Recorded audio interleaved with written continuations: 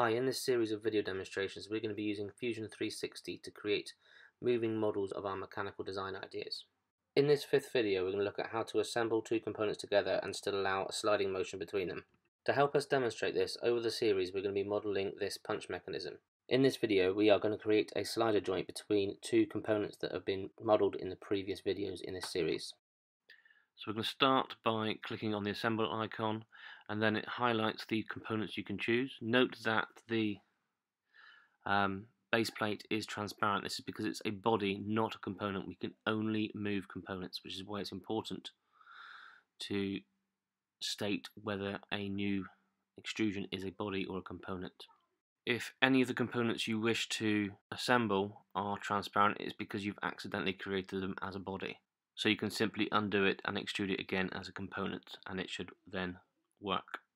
So when we select our component, we select the part of the component we want to line up with the other component. So we're going to choose the center of this cylinder, so it's clicked on it there, and then we want to line up with the center of that cylinder there.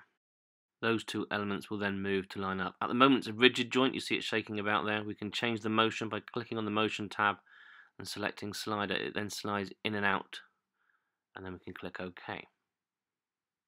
We can then edit that joint by clicking on that symbol there in the middle. We can then select edit joint limits, and we can create our own minimum and maximum limit, so the most it can travel in either direction. So for this joint I'm going to set a minimum travel of -5mm and a maximum of 25mm.